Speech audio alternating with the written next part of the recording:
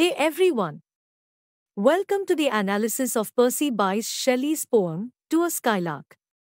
In this video, we will be discussing the literary devices used in the poem and breaking down some of the difficult vocabulary to help you prepare for your exams.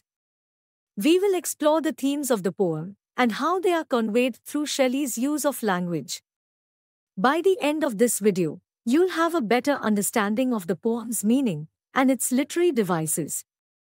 So, let's get started.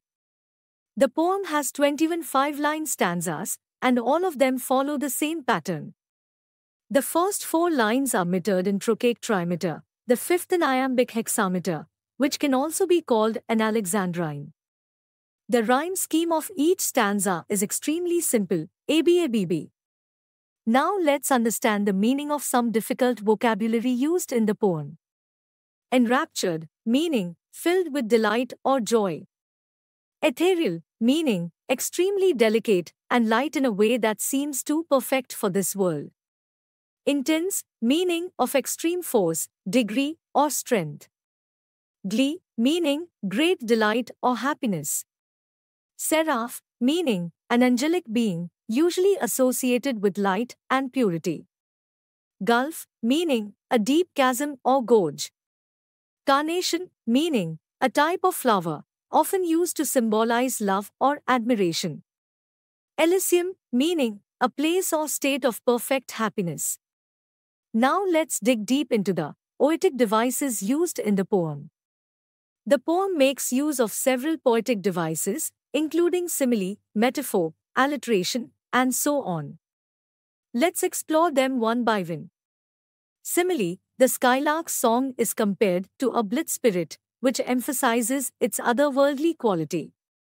Metaphor, the Skylark is compared to various things, such as a cloud of fire, unbodied joy, and a poet hidden. Imagery, the poet uses vivid descriptions to create images in the reader's mind, such as blitz spirit and carnation dyed. These descriptions help to convey the beauty and ethereal quality of the Skylark song.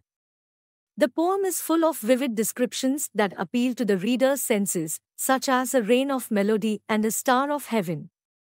Personification, the Skylark is given human qualities, such as the ability to sing with joy and soar high into the sky. The Skylark is personified as a seraph with a voice that spills and flows like a river. This personification helps to create a sense of wonder and awe. Additionally, alliteration is used throughout the poem to create a sense of rhythm and musicality. The poet uses alliteration to create a sense of rhythm and musicality, such as pouring forth its soul and higher still and higher. The repetition of consonant sounds, such as in profuse strains of unpremeditated art and singing still dozed so. So that's it for the analysis. I hope you found this video helpful. Please share your feedback through the comments. See you in the next lesson. Thank you.